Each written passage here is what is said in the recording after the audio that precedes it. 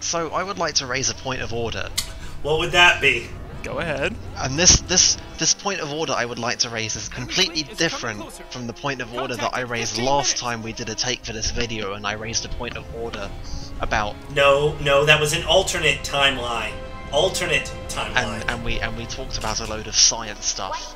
That was because of an incredible point that I made in the last video, and in this timeline you made the same point and you stole it from me, only you fucked it up by saying that nebulas contain oxygen. Do they not contain oxygen? Yes! You totally said they contain it. He Whatever. said carbon. Anyway, your point? No, I said they contain ionized gases. This is an old What's your point? It's been in my family since my grandfather. Just that I was doing more background reading in the downtime between all of our takes and learning about silly things like how the state of matter in the gases in a nebula is technically plasma, which is kind of different from your regular gases when they're burning. Yeah, it is like the fourth state of matter. Okay. Anyway, I just thought it was interesting that we made a load of really great points about science, and then we completely reused them. Only you plagiarized. Oh God, not you again! Oh fuck! God, what a horrible smile. Is that a mustache? Wait a second, is he the one in charge of the operation? Now it makes sense why the carrier is in the front and he's in the very back. It does. Yeah. It is so painfully hard to try and make these points sound new. Why is there internal consistency, like, with this game? That's... I shouldn't be seeing these things. So weird.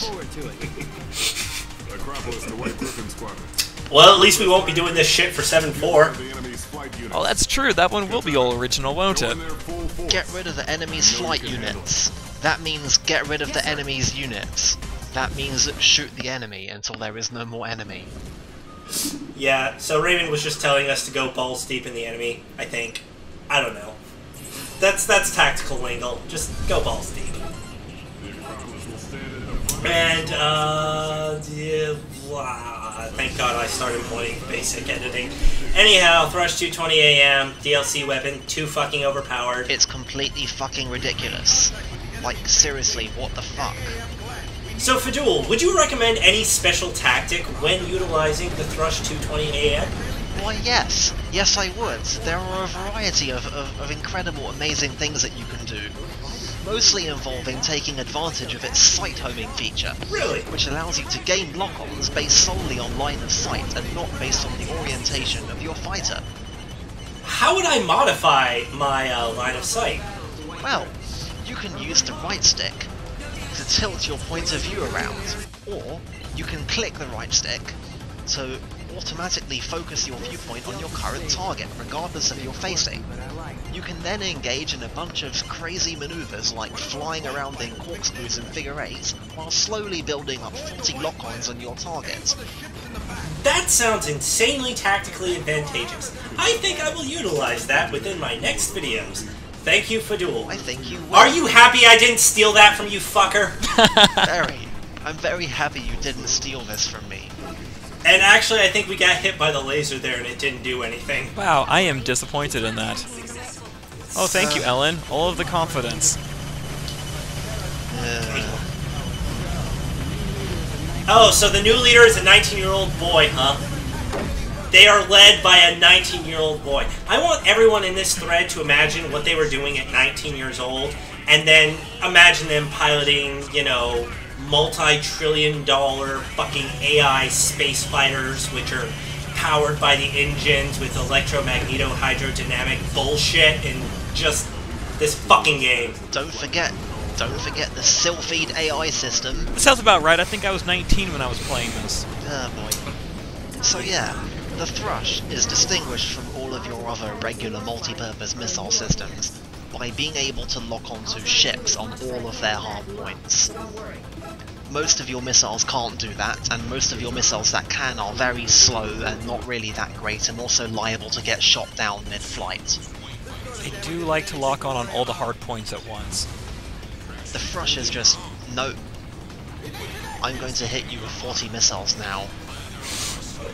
I don't think anybody ever shot down my... I'm gonna have to bleep that out, but whatever. Yeah. They can't know about the power of the... I'm gonna have to bleep that out too. Or the, death. You know, either you're gonna bleep all of this out, or you're gonna leave little bits in and make people realize that you edit a lot of the audio. Of course I edit a lot of the audio. Anyway, oh hey, the Hellfires are back. Those guys are totally competent. Okay, you are almost dead. Yeah, will I make it?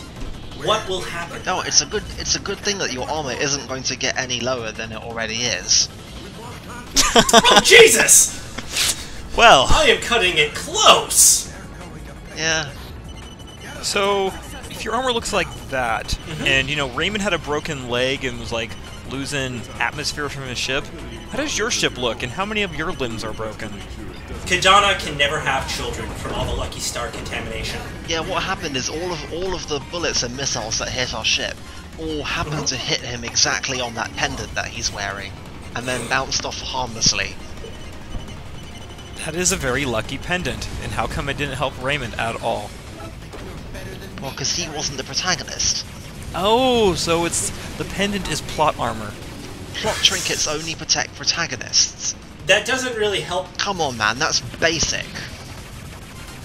Oh, I'm not gonna say that. Anyway, so here's me using Pylum again. Hey, did you ever like using the Pylum or machine gun?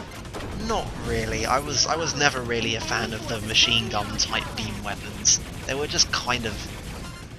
There was always something better. Yeah, fair enough. I don't think either of us are really playing this game to gimp ourselves while doing it. We just want to blow up lots of ships as fast as possible. We want to blow up all the ships as fast as possible.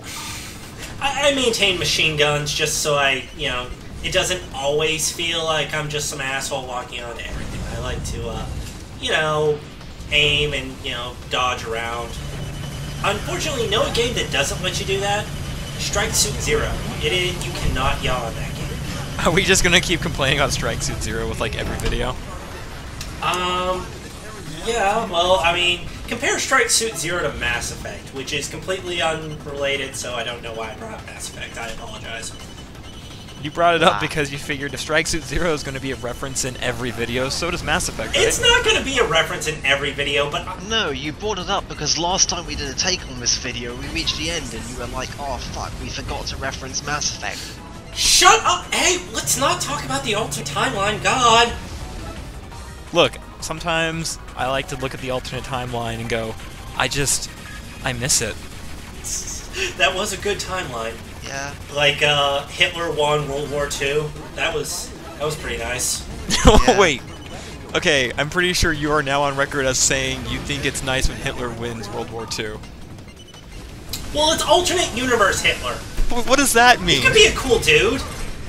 It's alternate universe Hitler. He has a reverse mustache. So, yeah, and he actually propagates Jews as the master race. Not even going to touch that one.